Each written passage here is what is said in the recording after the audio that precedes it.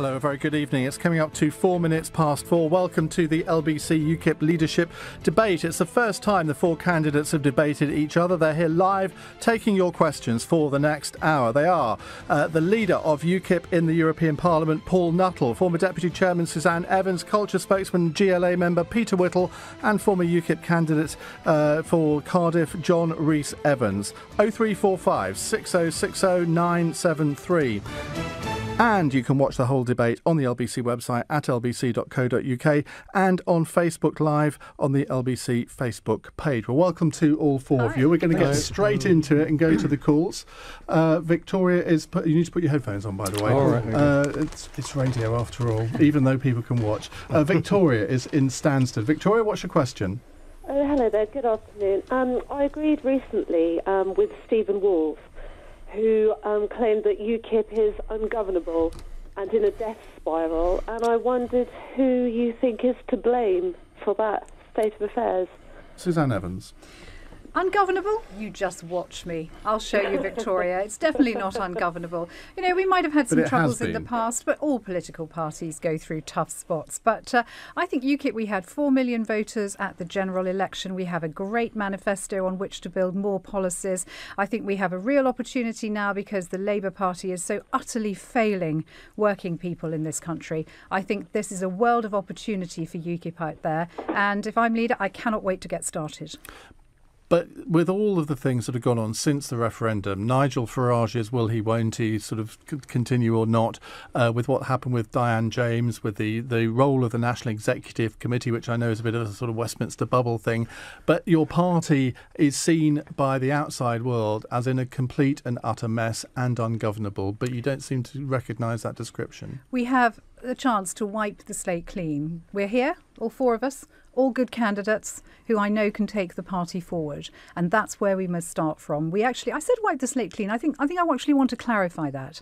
We have a great legacy that Nigel Farage has left us that we can build on, but now chance for a new leader to perhaps take a slightly new approach. Hang on a minute, because you said that UKIP's image was toxic. That surely is Nigel Farage's legacy. Well, you did it. I heard you say it myself. No, I didn't say that at all. I mean, why would I be in a party if I thought that was the truth? You said the party needs to shed its toxic image. You said it on the Andrew Marr show. That's very different from saying it's toxic. We're talking about an image. And I'm in UKIP, and part of the reason I want to lead UKIP is because I want to show a wider range of people just how fantastic UKIP is and what great policies we have. John Rhys-Evans, most people listening to this programme, with respect, will have never heard of you. Why do you think that, first of all, do you think that UKIP is ungovernable, and how can you, as somebody who's relatively unknown, make it governable?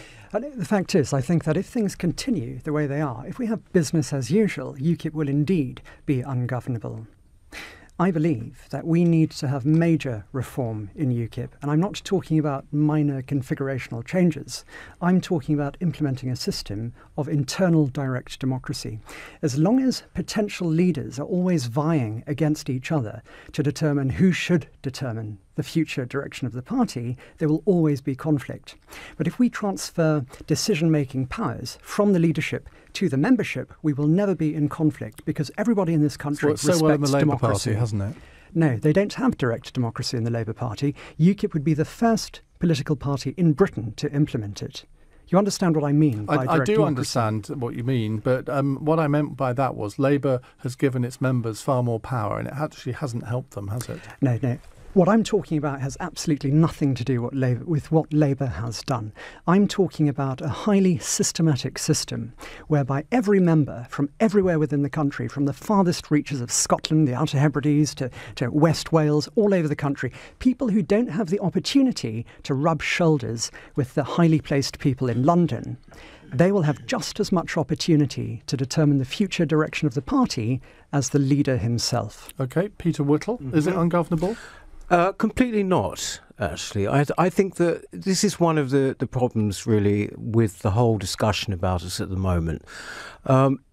when you look at most political parties, UKIP is extraordinarily united. Oh, come on. It is extraordinary. You're a rabble. No, we are not a rabble. Look at the conflict in Wales between Neil Hamilton and the guy that actually was leader of UKIP in Wales. Look at the conflicts between Suzanne and Nigel Farage and Aaron Banks's comments over the past few weeks. You are totally disunited. No. Look, I'm talking about the membership. We've got 40,000 members. They are extremely united in what they believe. Everybody knows what we believe, and that is extraordinary these days in politics. What we've got to do, of course, is sort out, if you like, the people at the top and get all of that sorted out so we can go forward. I think that what makes you the person to do that? Because for a number of reasons. I think, first of all, UKIP needs a period of stability. My temperament is a stable one. I don't search for conflict. That's for sure. It also, hang on, let me finish. Who's unstable around the table? No, I'm not saying that. You said you're stable, so that indicates you think maybe one or two of these aren't. No, it doesn't. But I think that basically... Well, why bring it up? Because it's what actually we need as a party. We need, as a party, a period of stability. We need a period... Farage unstable?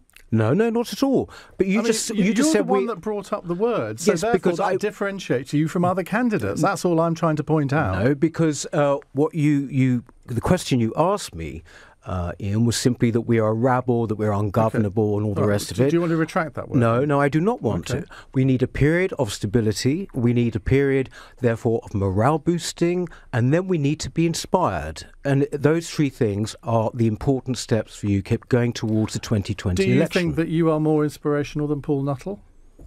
I think that I wouldn't be in this race unless I thought actually that I could do the right job. I think we're all excellent candidates. Because he can be quite charismatic when he puts his mind to it, can't he? Yeah, absolutely. We all have different skills, but I think that what I would say is that it's terribly important at the moment that we have just a period of calm and of rebuilding. But then after that has to come inspiration. I don't think 4 weeks of a leadership contest is the recipe for calm, but there we go. Paul Nuttall, you are pitching yourself as the unity candidate. How can you govern what I've just described as a rabble? Going back to Victoria's question, Ian, we haven't covered ourselves in glory.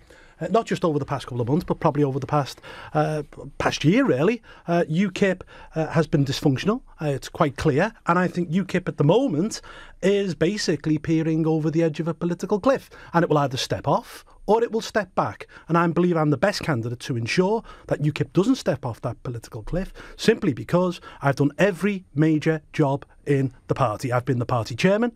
I've been the head of policy. I've been the deputy for 6 years. I lead the MEPs. I've got the most experience by a country mile.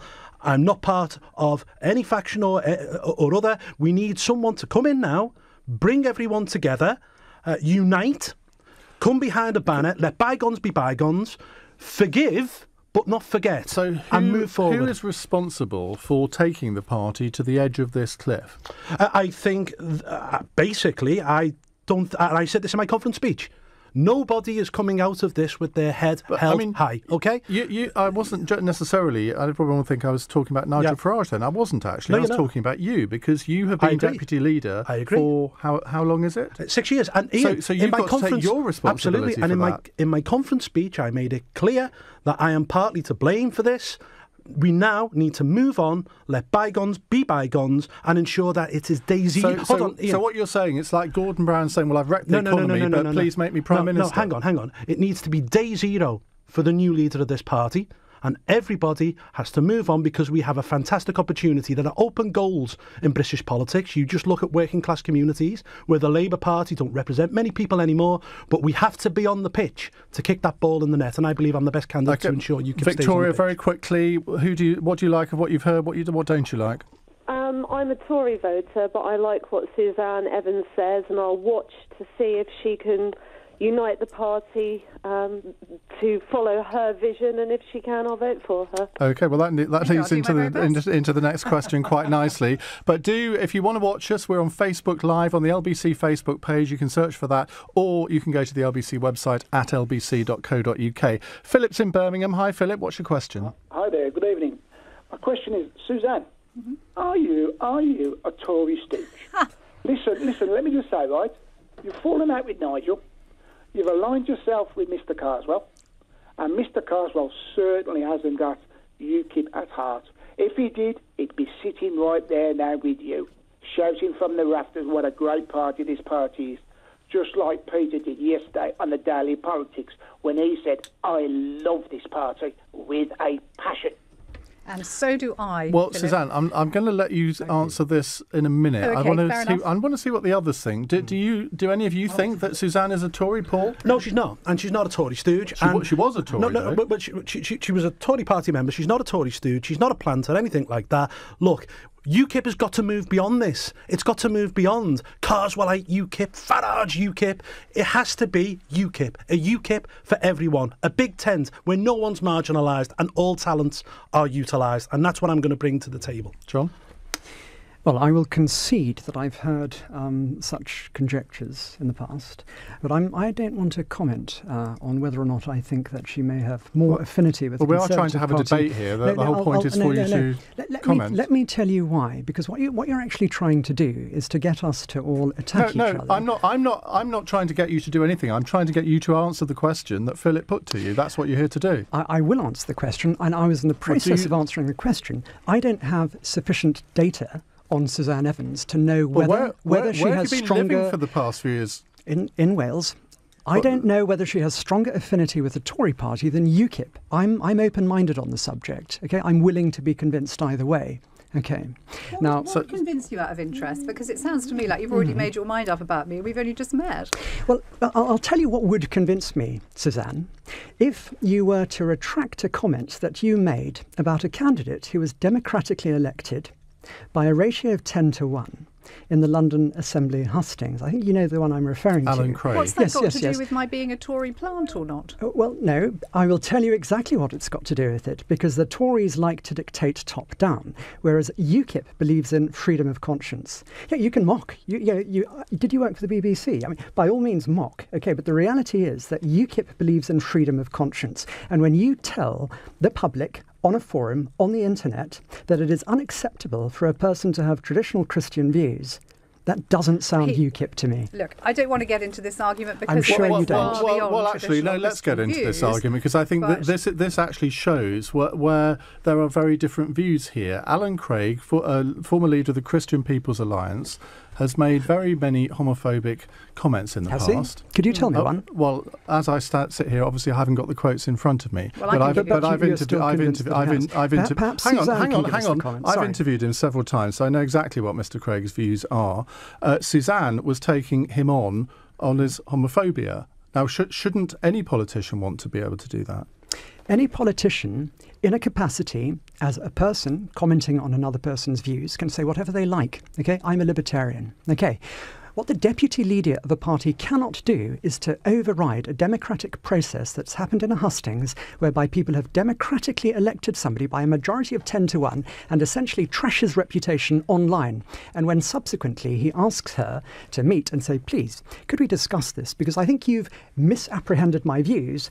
She doesn't take any kind of opportunity to meet with him and thrash things out and ensure that there's reconciliation.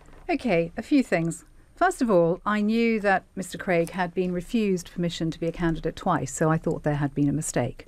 And I think as deputy chairman of the party, I had a responsibility to highlight, as I did privately, that there had been a mistake. UKIP is a party that, as you say, is libertarian. It enjoys a wide range of views. It absolutely stands up for people's rights and responsibilities, and it respects that people have different views. However, I think there is a higher bar for our candidates than there is for an ordinary member of our party. And I think any candidate that expresses views which alienate a large section of our community is someone who, needs to perhaps reconsider their commitment as a candidate. Okay. So and all I have done, if I can just say, I also think part of the reason I think I make a good leader is because I do stand up for what I believe in. I will not tolerate racism. I will not tolerate homophobia. I will not tolerate discrimination. So everyone has to agree with you, or you throw them out of the party. They don't have a right to stand. I've not thrown anyone out of the party. You said he should stand down and shouldn't have got through the vetting process. For what I believe in. And so do I, and so does Alan Craig. Well, that's fine. Yeah, look, I don't mind what you believe. I'm happy for you to believe whatever you want to believe, but don't tell me what to believe. Right, don't tell Alan Craig what to believe. I'm not telling you what to believe. John, I'm just saying you asked for a quote from Alan Craig. Let me see what you think of this. Let's go for it. In an article for the Church of England newspaper, yes, Alan Craig wrote that gay rights stormtroopers take no prisoners as they annex our wider culture, adding that the legalisation of same-sex marriage was proof that Nazi expansionist ambitions are far from sated. Do you think that's something that a UKIP candidate should be saying? Do you know, it's interesting, because my campaign manager, who happens to identify himself as gay, would say pretty much the same thing. He very much opposes this militant attitude that a lot of the LGBT... So he identifies himself as gay. What does that even mean? I don't know what was he not born gay? I don't know. I'm not a scientist. I've never heard anyone use that expression before. Sorry, do you want me to answer the question, or do you want to have a semantical debate? Do you believe that people were born gay? I want you to answer that question. I haven't got a clue. Okay, ask a scientist. Okay, but you asked me a previous question. Know that. Okay, well, okay, maybe you do. Maybe you know more about it than me. But can we answer the question you asked, which was what? Is that acceptable for a UKIP candidate to say that on a public platform? It is entirely acceptable for a UKIP candidate to have any views that he likes. Racist views? Well, look, the reality... No, seriously, no. If you can be homophobic, surely a UKIP candidate can be racist. Yes. Now, okay. Okay, no. I've just said yes in the sense that I understand what you are saying. Well, what's the answer to the question? Okay. Firstly, I'd need you to define what you mean by racist. I think we all know what racist means. If you really need that defined for you, I'm not sure you should be sitting in that chair. Are you assuming that your listeners are simplistic? I'm assuming that they're seeing through your ridiculous comments at the moment. You know exactly what racist means. Okay, ad hominem attacks. Do you know what racist means? Racist can be interpreted in two ways. One is that it differentiates between people on the basis of race. Yeah. Okay. Another is that it treats people unfairly because of their race. What do you mean when you talk about racist? Well, let's talk about the second one of those. Do you think it's acceptable for a UKIP candidate to hold those views? No, of course not. So why do you think it's okay for a UKIP candidate to be homophobic? He's not homophobic. Well, how else would you describe those comments? What he is saying is that the LGBT militant wing, not people who happen to be gay or lesbian or bisexual or transgender, not individual people who do that, but people who go and they protest against evangelicals, Christians' rights to have their own views. These people are militant and don't have a right to Peter do Whittle, that. Let's get back to the question. Is Suzanne a Tory? Or Tory stooge, I think, was the or plant. No, I mean, look, we've all come in this party from different parties, many of us. I think there are quite relatively few people actually in UKIP who haven't been involved in another party at some form or time. I was a Tory, up until about 2005, for what it's worth. There are many people who've been in Labour, now in the Labour Party, should I say. And basically, it's pretty much an absolute mixture. So you won't throw that at Suzanne? No, I won't throw that at Suzanne at all. I do, though, take exception to some of, John's remarks here. I mean, first it has to be made clear, this party chose as its mayoral candidate a gay man, me, the only mayoral candidate who was gay, right? So basically, your comments are not representative. And the comments that you've actually made, recently are not representative, John. So what comments, Peter? Ones in the last 5 minutes for a start. No, they're not. I was trying to answer a convoluted question. Listen, the problem with this, in a way, is that basically we are going down talking about very relatively obscure people, relatively arcane matters that basically can't be of much interest to the people listening. We're talking about a very important principle, and that is liberty of conscience. I don't care what sexuality a person is. If they love their country and they want to serve, I'm happy to work with them. But what is not acceptable is for Suzanne to say that because a person has traditional views, he cannot be a candidate in UKIP. Traditional views, though. It is a traditional view. I mean, this country has a strong Judeo-Christian heritage. I think we need to move on. Suzanne Evans, you stand accused of being a Tory plant. I gave up possibly a job for life as a Conservative councillor in one of the safest wards in my area. I did so out of utter conviction that the Conservative Party was not serving the people of this country, and UKIP was. I stand by that. I have no regrets. If I was a Tory plant, I think given some of the accusations I've had thrown at me in the last 18 months, I would have run quite some time ago. I think my loyalty to this party, the fact that I'm sitting here in this chair, should tell you everything you need to know about my loyalty to my party. Are you relieved Raheem Kassam is not sitting in that chair?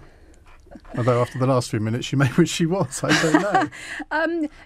I think Raheem is a very talented young man, actually. I think he could go far in life, but I think he needs to perhaps use his talents in a wiser way in future. But are you relieved he did drop out in the end? I'm not sure it's relief because he had every it? Right to stand. He's made his decision to stand down, and I'm sure that was the right one. It would have been an uglier fight if he had been involved in this debate. I'm not so sure. Okay. Can I just say, Raheem, this was a very civilised guy. You know, he's not going to start tearing the place down. Let's face it, he has a divisive reputation. We all saw the tweets and everything. Adam in Barnes has texted, quick answer to this, all four of you if we can. Is Douglas Carswell a force for good in UKIP? Paul Nuttall. He can be in the future. But isn't at the moment. Hang on. What we need to do is to bring everyone in together. And if I'm elected leader, one of the first things I will do is I will go to the House of Commons and I'll meet with Douglas. I'll go and see Lord Pearson in the House of Lords. I'll go and see Neil Hamilton in the Senate. I'll go and see the MEPs, which I lead in the European Parliament, the NEC, and basically ensure that everyone comes together. And it can happen and it can work.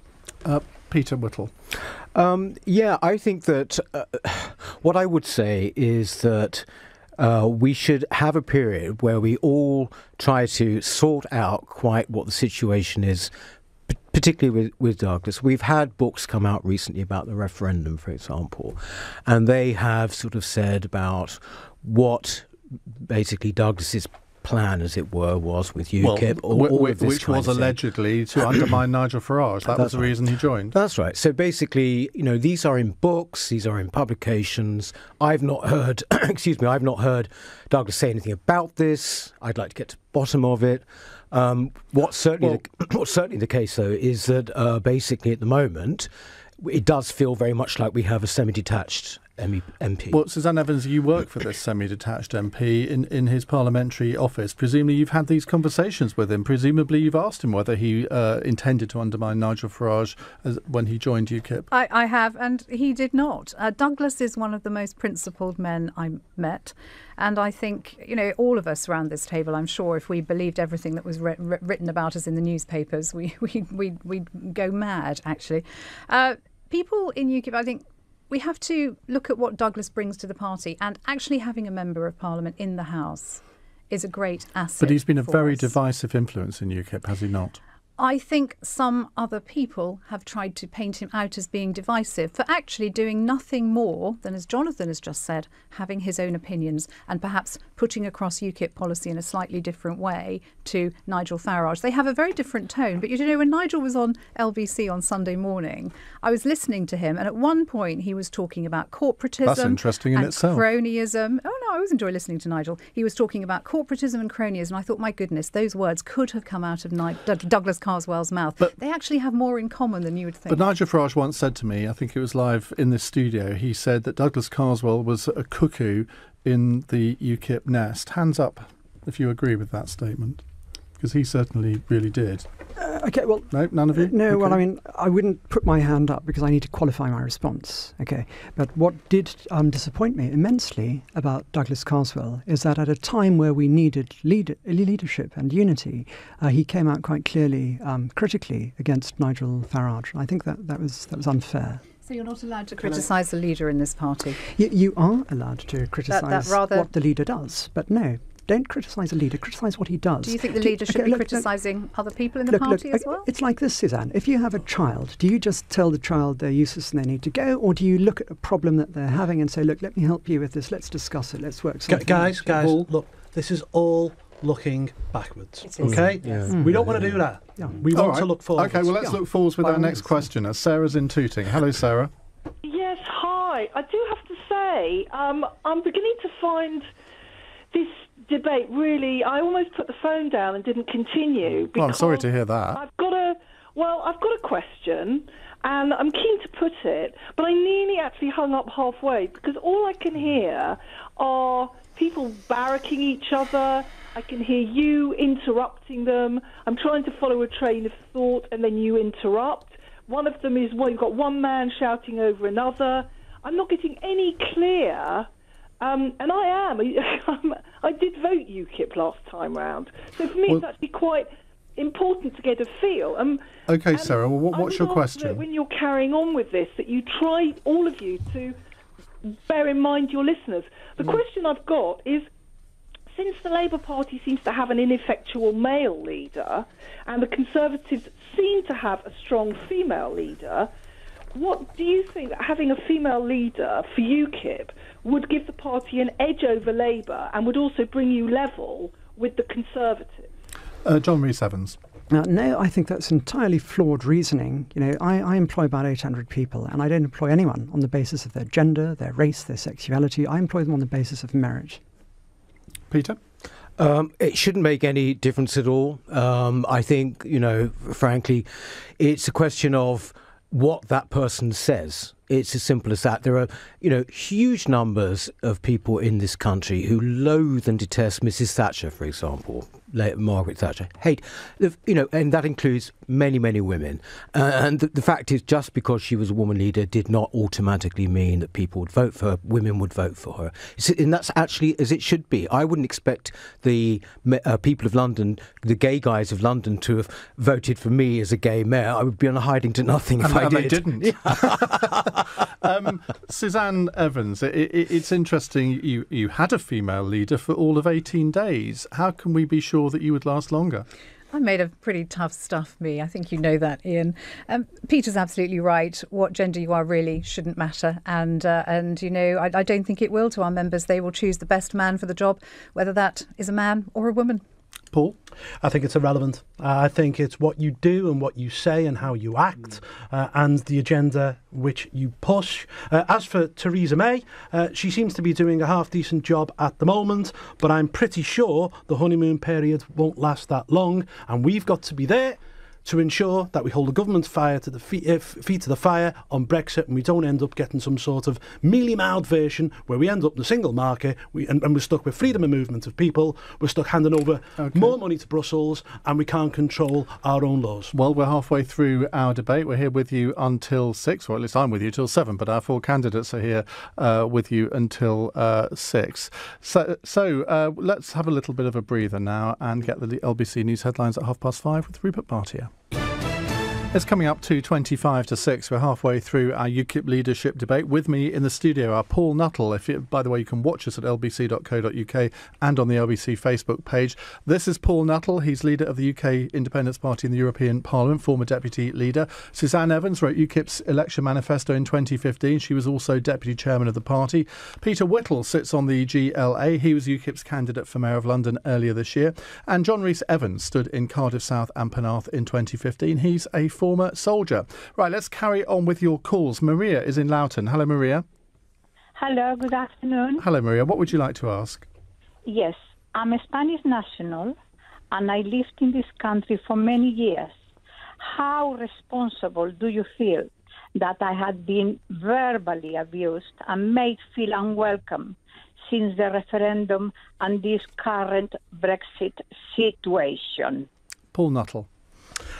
Well, look, I'm very sorry, Maria, if you've been verbally abused, and no one should have to go through that. And but the bottom line is this: I don't feel responsible because Brexit is a great thing.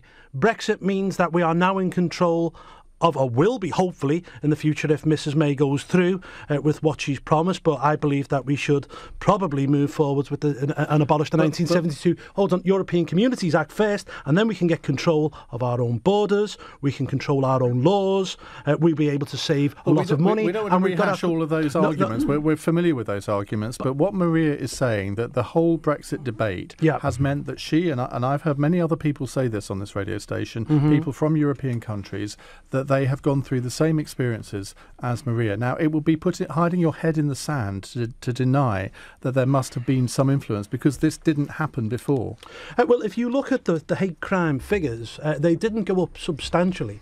But I will say that I think both sides in the referendum debate pushed the boundaries. I've said this before, but that happens. How did your side push the boundary? Well, you know, we're talking about the £350 million per day and whatnot. What about that Nigel Farage poster issued on just hours before Joe Cox was murdered? I mean, that's it. A lot of people thought that was over the top, and that's partly contributing to the experiences that people like Maria are having. Look, that post had nothing to do with Joe Cox's death. No, so I mean, please don't put that in the same sentence. I know that. Look. The point behind was it the right thing to do? Well, the point behind that poster was absolutely correct. I mean, we do need to get control of our borders, and there is a deluge of people coming from the Middle East, and the European Union's idea of a common asylum policy certainly isn't the right route to go down. But let me finish quickly about Maria. People shouldn't be put under attack or feel threatened. There'll be no one who's asked to leave this country as a result of Brexit.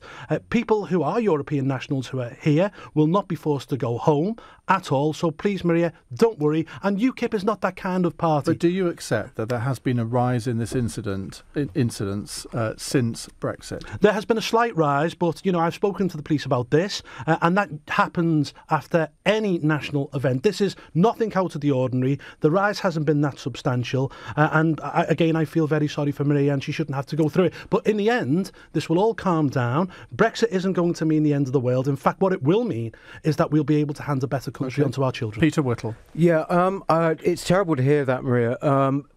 The point to make actually about the hate crime thing, because we've actually been looking at this in the London Assembly in great detail, is that it has been going up anyway. That doesn't excuse what happened to you, but it has been going up. The only point I would make is that in July, straight after the Brexit vote, actually a huge amount of hate crime was actually more related to the various terrorist attacks that were happening at the time. So that might be one of the reasons it's happened. But to get back to your point, I don't think it's fair, Maria. I really don't think it's fair, even though this is bad that's happened to you. Sorry, Peter, I'm going to have to pick you up on that, because, I mean, Maria is a Spanish lady. Yeah. Why would she be verbally abused by people as a result of terrorist attacks? Because the kind of people who verbally abuse just lash out at anyone. They don't know the nuances of what someone is or whatever. Maria, did you want to come in on that? Yes. First of all, I don't look that way, and so nobody knows anything about me until I open my mouth. And when I open my mouth is when the abuse starts. It's all to do with you versing Europe to Great Britain. It's the war of Europe. You created a war. Maria, this is ridiculous. We did not create a war. I mean, the fact is, 17.5 million people voted in the biggest democratic vote. I don't think you should call Maria ridiculous. She's no, I did not call her ridiculous. Well, you kind of did. She's gone through some very painful experiences, clearly, and she thinks that it has only happened since Brexit. She didn't have this before Brexit, so you can see why she's drawing the link. Yeah, no, sure. And of course, newspapers as well have hugely drawn the link, right? But as I said, hate crime generally as an issue is one that we've got to look at, and it has been rising generally even before Brexit, right? John? Yeah, thank you. Firstly, Maria, I'm extremely sorry to hear that you have been treated in that way. That's terribly sad and entirely unacceptable. What I think we really need to look at is the irresponsibility of the media in the run-up to Brexit. You see, the media was at pains to castigate UKIP as the originators of Brexit as racist, and therefore anyone who embraced the cause of border control was therefore by association racist. Now, since who was doing this in the media? Okay, look, I think you know very well that there have been allegations made against UKIP of racism. You can't. Yeah. Okay. All right. Absolutely. Now, since UKIP instigated the process of Brexit, anybody who supported border control was therefore tarnished with the same false allegation of racism. Then when we won, the genuine racists, those ugly people who genuinely dislike people from other countries, were essentially encouraged by the identity of 17 million people as being co-racists with them, because if you embraced border control, you were racist. So I think the media needs to take a lot of responsibility for that. Suzanne, was that poster racist? I don't think it was racist, but I don't like it. I think it was insensitive and ill-judged. Maria, I'm very sorry to hear your story. I know what it's like. I've been abused on the street as well for voting Leave. And I think what this means is that if there are some nasty people out there who want to cause aggro, there are nasty people out there who are going to cause aggro, and they're going to find any excuse that they can. I think you have a beautiful voice. And I'm very proud to say that I'm sitting on a working group at the moment, which is looking at how we can make a better future, a brighter future, a more secure future for EU nationals already living in Britain. And we'll report on that later in the year. Maria, thank you very much indeed for your call. Well, sort of allied to what we've just been talking about, actually, let's talk to Mark in Milton Keynes. Hello, Mark. Hi there. Hello, what's your question? I'm 32 and I've never voted. I just wanted to ask, how would UKIP go about obtaining my vote when I currently believe that the party represents racist forces in the UK? Paul Nuttall. Well, look, I mean, UKIP is the only party in Britain which has a blanket ban on anyone who's ever been a member of the BNP or a member of the National Front or any other extremist organisation. I was the party chairman that put that in place, OK? We're a non-racist organisation. We believe in border control. We believe in an Australian points-based system. But just because you want to control the numbers of people coming into the country doesn't necessarily make you racist. It doesn't matter what colour you are, what creed you are, what religion you are. If you've got the skills that this country needs, please come here and work. That is not a racist position, and UKIP is not a racist party. Mark, why do you think UKIP are racist? Well, I haven't had a chance to kind of create a robust report of all the things that have been in the media negatively for, and the homophobia and all the comments of people within the party. But I think we're all familiar with some of the things. You've touched on a few of the homophobic bits there. But I've just, just the things that are out in the media, and it just doesn't come across well. It doesn't come across as someone you believe that has the best interest for the country when... Okay. I mean, I'm pro-border control. I'm very pro-border control because we need to know, about people that are coming into the country. But the comments that people within the party have made and been in the newspapers and papers for and on the media is just unacceptable. Peter Whittle. Yeah, can I come in there? I mean, the thing with this, though, is that whenever anybody has said anything which is unacceptable, racist, whatever, they have been dealt with. They have been got out of the party. And as Paul said earlier, we are the only party that has those kind of restrictions on past membership. I do think there is a problem because you couldn't, with respect there, you couldn't actually say, well, what it is actually you were basing your comment on about us being racist. I mean, there has been in this country for a very long time, like 20 years, possibly even before UKIP was on the scene, this idea that to talk about immigration at all was sort of toxic and therefore racist, and therefore we didn't talk about it for a long time. Now, of course, it is absolutely in the midstream of all political discourse. Suzanne? Mark, your original question, what do you care about? What would make you get out and vote? What issues do you want UKIP to be talking about? And then I'll see if there are anything that you could... We haven't got time to go into all of Mark's issues. No, maybe you've got a top one, Mark. Well, I don't think you should answer a question with a question, Suzanne. If you wouldn't mind answering. No, it's just you did ask, what sort of things could I tell you? So it's very difficult for me to be able to say exactly to you without knowing what. I think one of the things that made me attracted to UKIP is its position on direct democracy. Parliament used to answer to the people. It doesn't anymore. Most MPs are more frightened of their own whips. You're not really than answering the question, so let's move on to John. Okay. Well, Okay. I was. Well, you are. It was all about why do people think that UKIP are a racist No, that wasn't party? Mark's original question. Well, it was how would we appeal to him? Yeah, I think how we'd get his vote. Yes. Yes, that was the original question. Yeah, and in fact, Mark, I'm actually very grateful that you've asked this question, because the situation you have at the moment is that the people who determine the character of UKIP and the direction it should move are the leaders. And so if you have a leader who says something that's either misconstrued or genuinely something bad, therefore the whole party becomes associated with that remark. Under the system that I am proposing, it will be the membership who determines what policies are absorbed into the party's manifesto. So if you don't want UKIP to be a racist party, what would happen? It's very, very interesting that you don't like the idea of consulting the people and direct Suzanne democracy. was shaking her head. That's not what I'm isn't saying. You can't make policy like that. Yes, you can. Work You like can. That. I can explain. wrote the manifesto. I can tell you it doesn't work like that. And you're the highly intelligent person that knows far better than all the members. So you're the one who should tell us the direction the party should go. I understand. That's precisely why I'm in this competition. It's because people like you think they know better than the ordinary people, and that's why I'm running. Are you in this competition specifically to attack me? No, I'm in this competition to implement a system of direct democracy to transfer decision-making powers from the leadership to the membership. Paul, you look exasperated. Look, I'm not surprised. Look, the last time that this happened and a party had this kind of direct democracy, Jonathan, and I'm a political historian, but forget the five-star movement. I'm talking about this country. I'm talking about this country. It was Labour, 1983, and they came up with the longest suicide note in history. Okay, we will. Italy right now. They didn't have the internet back then. This is LBC. This isn't Italy. Hang on. They didn't have the internet. We've got another 10 minutes to go, so we'll prepare ourselves for that. This is LBC. It's 5:47. Cops versus robbers. The Capulets versus the Montagues. Drivers versus parking wardens. And now, the rivalry to end all rivalries. Epic savings on car versus home insurance. The Strutters saved on their car insurance. The Builders saved on their home insurance. But who is the most epic? Go to Money's Supermarket to see where you could save the most. Ian Dale at Drive on LBC.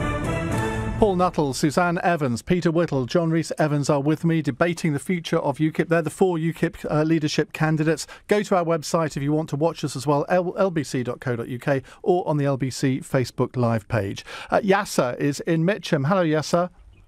Hi, Ian. How are you? Very well, thank you. What would you like to ask? I would like to ask a question, but the future of UKIP looks very bright anyway. I wanted to ask, how long will Nigel Farage be putting his nose into politics or into UKIP, even though he's went twice, for the party to succeed forward? So really, does Nigel Farage need to keep out of UKIP for it to succeed? Suzanne Evans, I have to come to you first on that one. Hi, Nasser. I used to live in Mitcham, so say hi to it for me, will you? I would love Nigel to stay involved with UKIP if I were leader, because the wealth of experience that he has... As what, though? As a kind of elder statesman figure. Backseat driver? No, not backseat driver. Elder statesman to whom I could go and say, Nigel, what do you think about this? Because that's how I used to work with Nigel, and it was fantastic. I absolutely valued his expertise, his immense knowledge of history, his knowledge of foreign affairs. And in much the same way, I think that Nicola Sturgeon now works with Alex Salmond. You know, he's still very much there. He's that elder statesman figure in the party, and that's, I think, would be a perfect role for Nigel. Look, Nigel is probably the most influential politician of the past 2 generations. There's no question about that. He gave us the referendum. So, yes, I would always want him to be there. Having said that, you've got to actually make sure he wants to be there, because at the moment, I think he seems to be enjoying this sort of other platform he's now on, where he's like going to America and going all around the world. Doing LBC radio shows, doing that sort of thing. That sort of thing. Do you know, Yasser, if you don't like Nigel Farage, then provided Paul Nuttall wins the leadership contest, you don't have to worry about a thing, because Paul Nuttall and Suzanne Evans have already announced their plan to shunt Nigel off into the political graveyard that is the House of Lords. They don't want to end Anyway, hang on, Yasser, I'll come back to you in a second. Paul, anyway, you're looking exasperated again. Well, look, Nigel and I have worked together for years. We both came at this together. We both sorted out the party last time I had a similar existential crisis back in 2008. I've been his deputy for 6 years, and I think it would be fitting internally that Nigel becomes the honorary president of the party. And I think if he wants it and he deserves it, then a peerage should be on the cards, because Nigel, quite simply, even though he hasn't been in the House of Commons, has probably been the most influential politician since the turn of the century. John says you're shunting him into a political graveyard if you put him in the House of Lords. Well, you give him the option. If he wants to go into the House of Lords, he can go into the House of Lords. Let's not forget, he's not going to be an MEP after 2019, and neither am I. So, either he goes into the Commons or we give him a seat in the Lords if it's on offer. If UKIP gets offered peerages, Nigel Farage should be number one on the list. Quick text from Paul in Nantwich. Are refugees from Calais a terror threat? John? Do you know, it's fascinating that I should be asked that. Well, I'm asking all of you. I haven't asked you first any of the questions yet. It's fantastic. So I've done it deliberately. I like it. Because a couple of days ago, on Bulgarian national TV, they published a story where I actually went to the camp in Calais and I spoke to migrants to try to understand how it is that they come all the way over here. And I've actually spoken to about 39 migrants, most of which have made it to the UK. And what I've discovered is that they typically will sell their house out in Syria, or wherever they come from, spend £3,500 travelling across Europe. Firstly, they've got to bribe the officials to get into Turkey out of Syria, which costs about £500. And then by the time they make it to Calais, they've got to find what used to be £3,000 to smuggle themselves across into Britain, and which is now £6,000. So it now costs an average investment of about £10,000 or £11,000 to get yourself from the Middle East, your conflict zone, into the UK.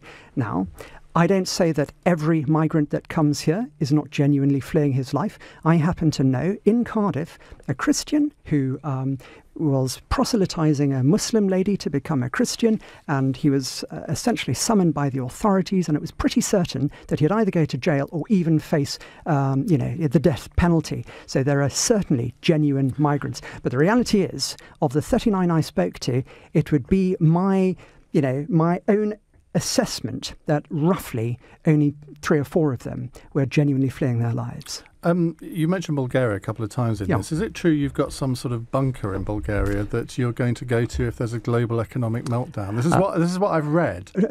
I have not, as far as I know. I've not discovered it. The only subterranean property that I have within my building. It says your compound in Bulgaria would protect your family in the event of global meltdown. I'll talk to you about my compound in Bulgaria. You know you're getting that out of Vice. Okay, do you know anything about Vice? They go around the world. It's actually the Daily Mirror. The Daily Mirror got it directly from Vice. This chap who wrote this. But is it true? Listen. Is it true? This guy's a friend. I led an expedition for him in the Pyrenees. Okay, he came to visit me. He asked me to take him shooting. I took him shooting. And, he wanted to make some elaborate story because Vice will only publish something if it's all weird. Okay. So anyway, the fact is I've got 10 acres. I've got a nice garden wall. Okay. My wife, doesn't like GMO food and she likes organic. So we bought some land so we can grow our own food. All right, you've cleared it up. You've cleared it simple. up. Peter Whittle, are refugees from Calais a terror threat? Yeah, first can I say, Ian, actually, just to reassure the listeners and the viewers.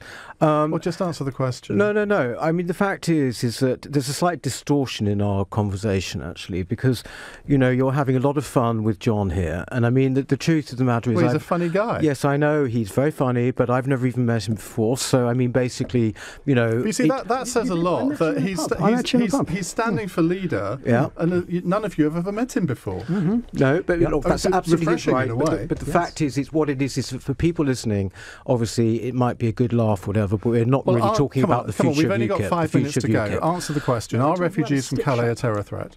I think that without question, and this is something that Nigel brought up 2 years ago and everyone laughed at him, and indeed probably called him racist too, is that the migration crisis across Europe was used as a cover for ISIS and for some people. That is a matter of fact now. We know that from the attacks. That's still going on.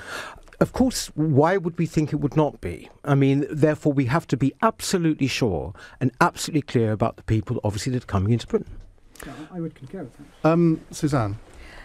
Islamic State went on the record and said they were going to try and use those boats coming across the Mediterranean to bring their terrorists into Europe.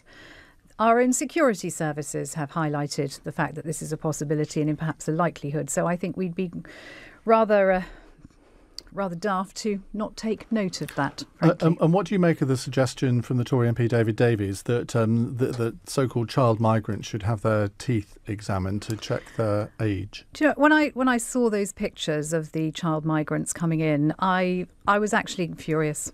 And there are children in desperate need in this country, languishing in children's homes, can't find adoptive parents, can't even find foster care. I, like the rest of the country, was actually glad that we had the Dubs Amendment in Parliament and we agreed to take child refugees. We haven't got time to go into the whole subject, but what about dental checks? Are you in favour of those? If it's children we accept, it should be children we take.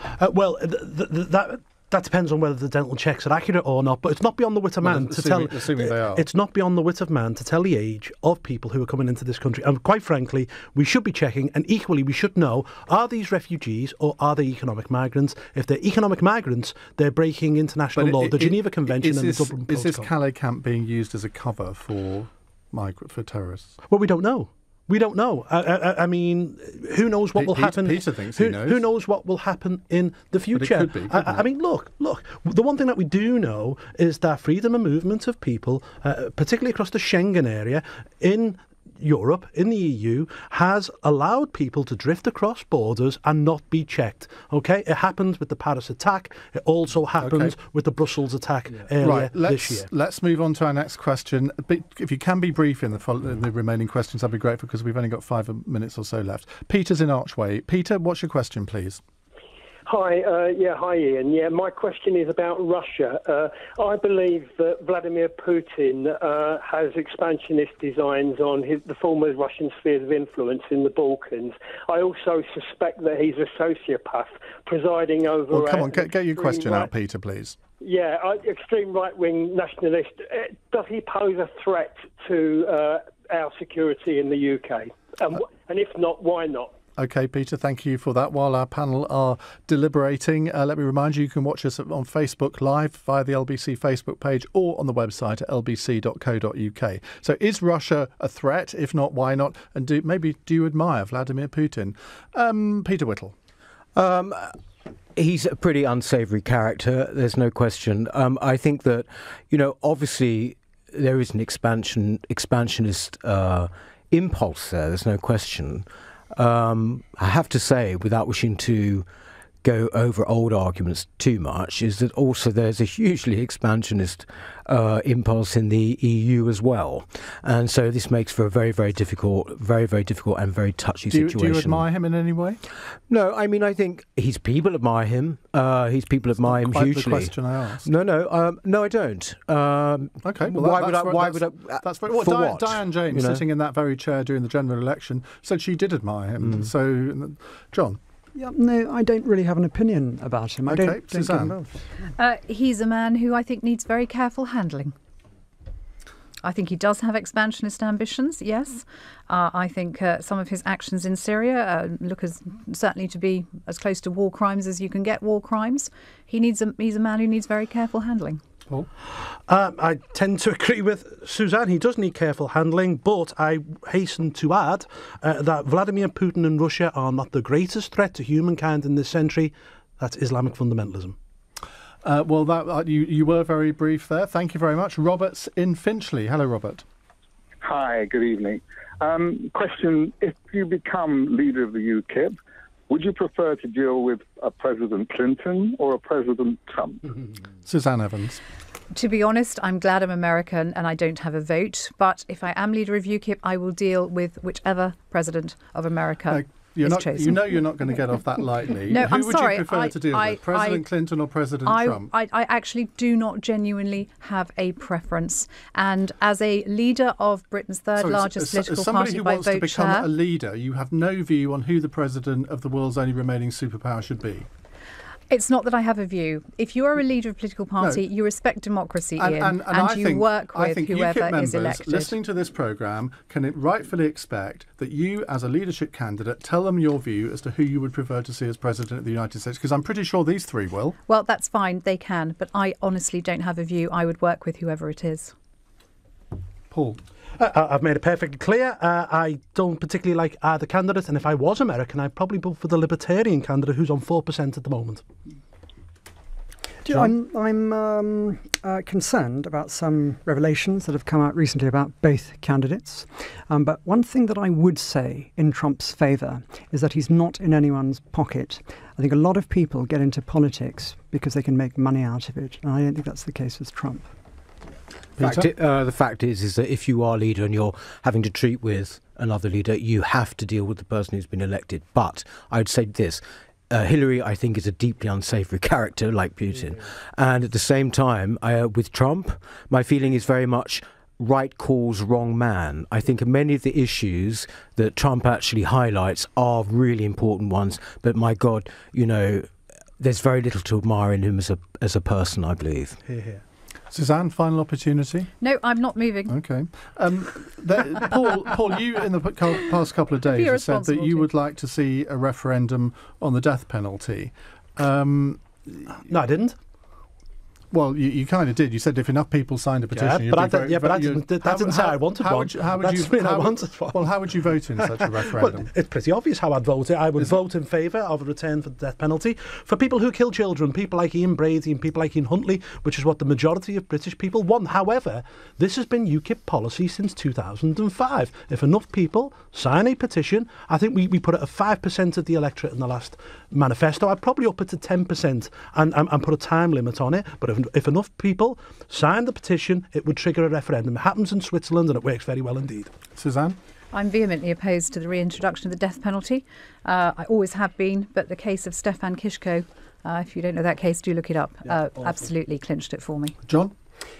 I think there need to be some pretty strict criteria in terms of the burden of evidence, but provided that was kind of dealt with, I would vote in favour of the death penalty in the case of, specifically, paedophiles and child killers. And you think it should be put to a referendum?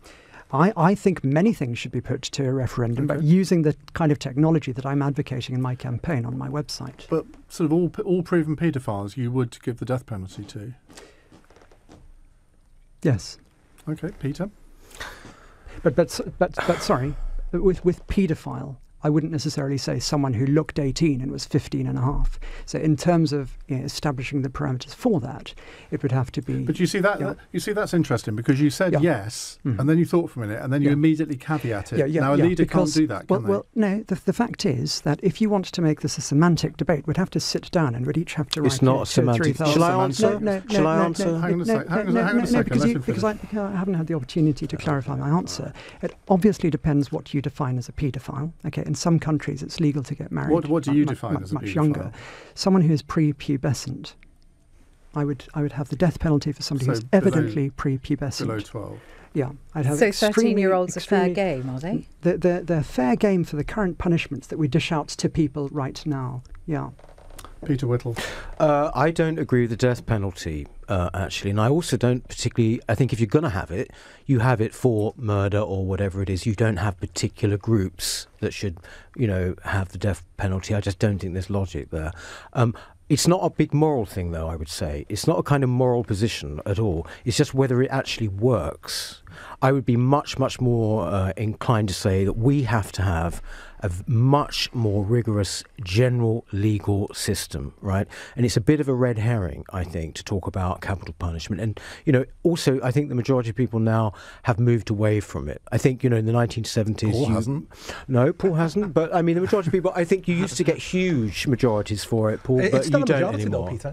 Well, it might be, but it's kind of slim. If you caveat it with children or police officers, it shoots right up to about 80%. We are going to have to finish there. We have gone a little over our time. Paul Nuttall, Suzanne Evans, John Rhys-Evans, Peter Whittle, thank you very much indeed. If you've enjoyed this so much... Every member from everywhere within the country, from the farthest reaches of Scotland, the Outer Hebrides, to West Wales, all over the country, people who don't have the opportunity to rub shoulders with the highly placed people in London, they will have just as much opportunity to determine the future direction of the party as the leader himself. OK, Peter Whittle, is it ungovernable? Completely not, actually. I think that this is one of the problems, really, with the whole discussion about us at the moment. you know, when you look at most political parties, UKIP is extraordinarily united. Oh, come on. It is extraordinary. You're a rabble. No, we are not a rabble. Look at the conflict in Wales between Neil Hamilton and the guy that actually was leader of UKIP in Wales. Look at the conflicts between Suzanne and Nigel Farage and Aaron Banks's comments over the past few weeks. You are totally disunited. No. Look, I'm talking about the membership. We've got 40,000 members. They are extremely united in what they believe. Everybody knows what we believe. And that is extraordinary these days in politics. What we've got to do, of course, is sort out, if you like, the people at the top and get all of that sorted out so we can go forward. I think that the point what makes you the person to do that? Because for a number of reasons. I think, first of all, UKIP needs a period of stability. My temperament is a stable one.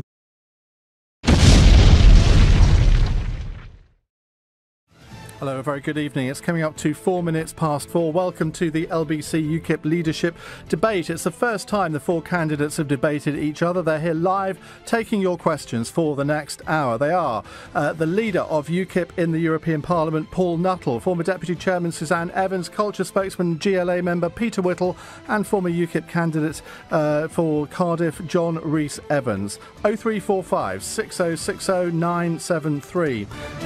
And you can watch the whole debate on the LBC website at lbc.co.uk and on Facebook Live on the LBC Facebook page. Well, welcome to all four of you. We're going to get straight into it and go to the calls.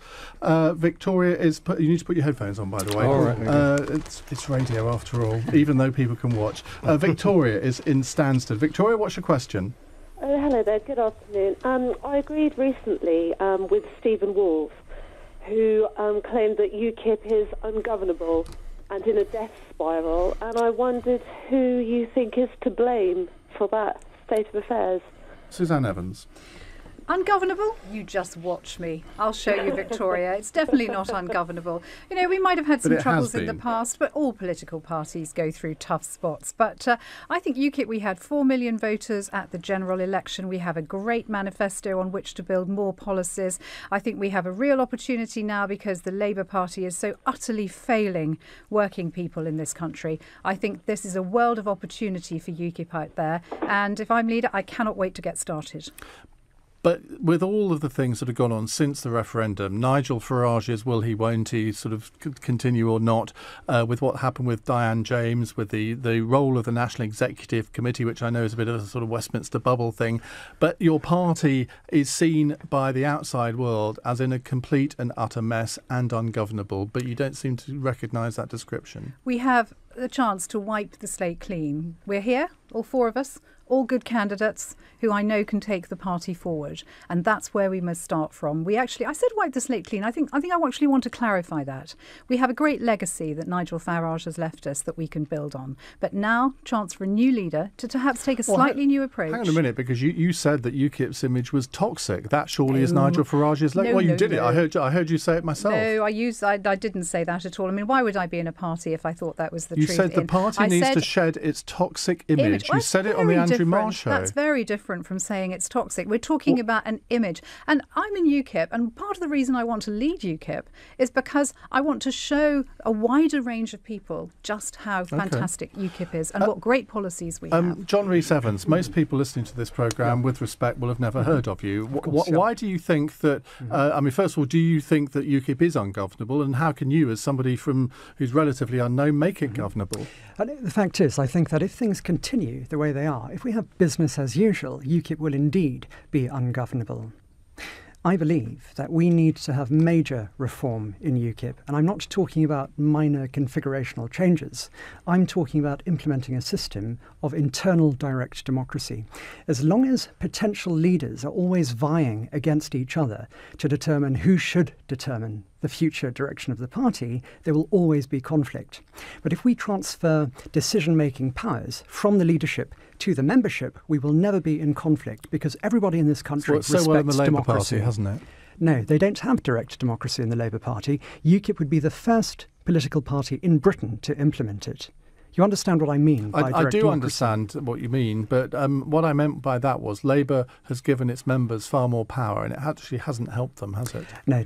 What I'm talking about has absolutely nothing to do with what Labour has done. I'm talking about a highly systematic system whereby... I don't search for conflict. That's for sure. It also, hang on, let me finish. Who's unstable around the table? No, I'm not saying that. You said you're stable, so that indicates you think maybe one or two of these aren't. No, it doesn't. But I think that basically... Well, why bring it up? Because it's what actually we need as a party. We need, as a party, a period of stability. Was need Nigel a period. Farage unstable? No, not at all. But you just you're said the one that brought up the word. So yes, therefore because that differentiates you from other candidates. That's all I'm trying to point out. No, because the question you asked me, Ian, was simply that we are a rabble, that we're ungovernable, and all the rest of it. Do you want to retract that word? No, I do not want to. We need a period of stability. We need a period, therefore, of morale boosting, and then we need to be inspired. And those three things are the important steps for UKIP going towards the 2020 election. Do you think that you are more inspirational than Paul Nuttall? I think that I wouldn't be in this race unless I thought actually that I could do the right job. I think we're all excellent candidates. He can be quite charismatic when he puts his mind to it, can't he? Yeah, absolutely. We all have different skills, but I think that what I would say is that it's terribly important at the moment that we have just a period of calm and of rebuilding. But then after that has to come inspiration. I don't think 4 weeks of a leadership